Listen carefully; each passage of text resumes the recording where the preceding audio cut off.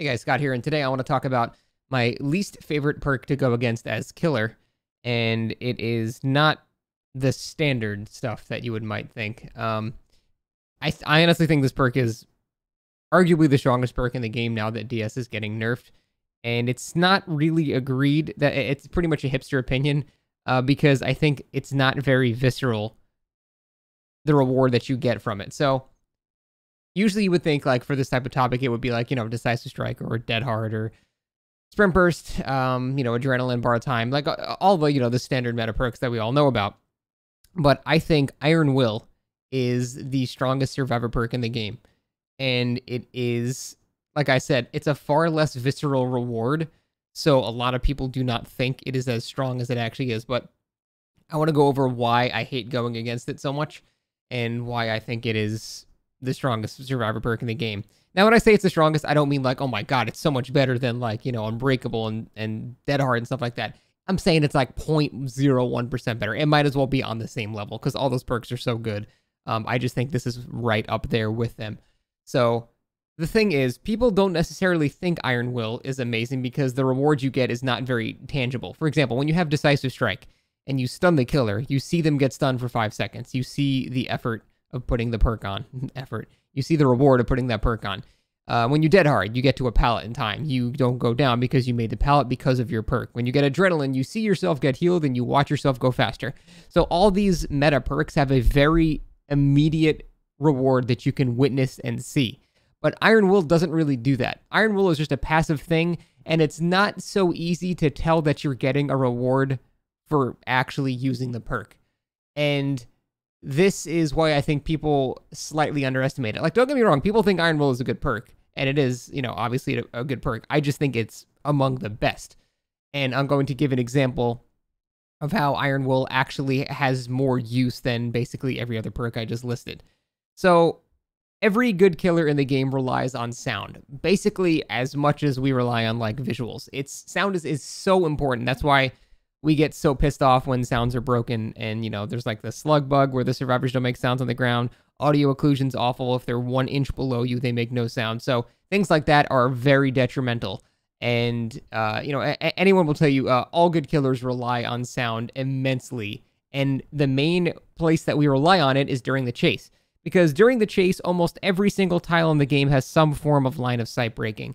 Obviously there's like those short loops on Auto Haven. There's a couple of other ones where you can like see through it. But for the most part, every basic loop, every jungle gym, the shack, rock loops, like everything has some form of line of sight breaking. And during that line of sight breaking is when the killer can start trying to do a mind game to get a hit. For example, at a long wall, short wall, which is that loop where it's basically just a long wall and then a pallet and then like a little short square. The correct thing to do for the survivor is drop the pallet. But if they don't drop the pallet and they try to loop it, the killer basically enters one side, and now you have two options. You can moonwalk back to the other side, the survivor runs into you, or you can pause and then reverse moonwalk, and the survivor will think you're actually trying to do the mind game. So there's a couple things that you can do there, and that's where the skill of killer kind of comes into play. And what helps us a lot is as we're doing this moonwalking, we can hear the survivor on the other side of the wall. And so we can basically gauge if our moonwalk is working or not. If we hear them start to be more quiet, we can go, oh shit, actually, I think they're just running away from the loop, and then you ditch the moonwalk, and then you just start chasing them, and, you leave the loop entirely. Or it'll give you an indicator of when to actually do the reverse. Or, basically, the sound, as soon as we lose line of sight in a loop, sound is so vital to correctly positioning ourselves for, like, a mind game or something like that. Now, when you have Iron Will, it removes that. And basically, the only thing we have left are footsteps, which are inconsistent at best and can also be negated by slow walking for a second. So pretty much what happens when a survivor gets out of line of sight, we go from having a lot of information to basically no information. So the survivor ends up having a massive upper hand every time line of sight is broken, which is almost every loop. Like even like behind Ash, like these rock loops here, you're only out of line of sight for like, 2 seconds, but that 2 seconds is what we need to hear of whether or not that you're going to keep running past the rock, or I need to start moonwalking here, or like we need to hear where you are to be able to do, a mind game correctly. If we can't hear that, then we're just basically just guessing at that point. And so this brings me to my point. in a scenario like this, let's say you had the perk Dead Hard and the killer moonwalks you successfully. Oh shit. Well, you can still probably Dead Hard to the pallet and still probably be okay, and you get your use of Dead Hard there. But that's one time for that entire chase. Iron Will is just always on as long as you're injured, obviously. It's just always something that you will have. And it's not like a perk you need to keep using. You can use it as many times as you want during a chase, but it's not something that you use, it's just there.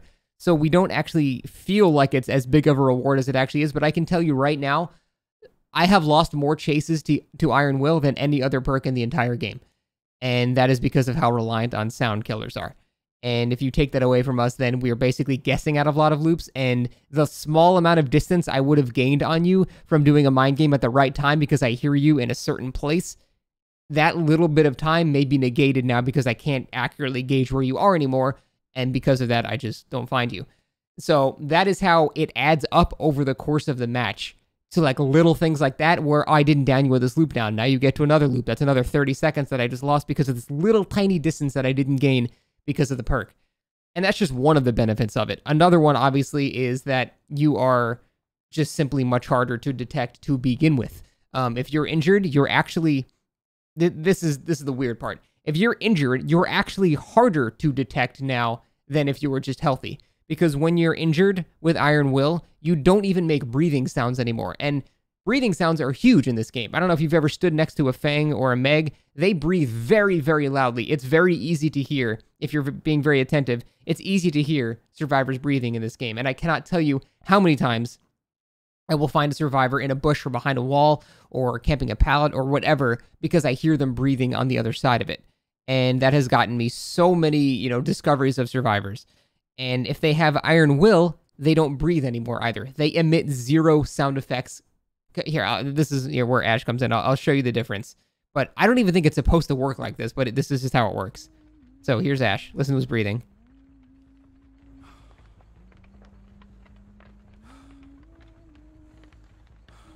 Pretty clear breathing, right? You can hear that. So after we've hit him, and now his Iron Will activates, and then the chase ends, you'll notice he emits absolutely no sound. He is just completely silent. So it actually becomes more beneficial to be injured because there's 0 indication of where this person is anymore.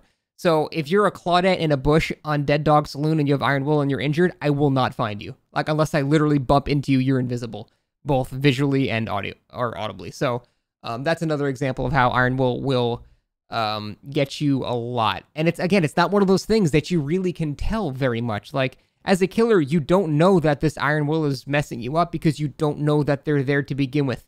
So it's hard for a killer to acknowledge just how strong it is because a lot of the time that Iron Will has an effect on you, you don't even realize it's having an effect on you because you don't even notice it to begin with. So that is among the reasons why I think Iron Will is among the strongest perks in the game. Arguably stronger than basically all of them now that DS is being nerfed. Before I would say DS giving you that minute of invulnerability kind of makes it the strongest, but now I think it's right up there with like Unbreakable and all the exhaustion perks. I think it is just as good, because I can't think of another perk that has caused me to lose distance on chases or extend chases in a more repeatable and efficient manner than Iron Will.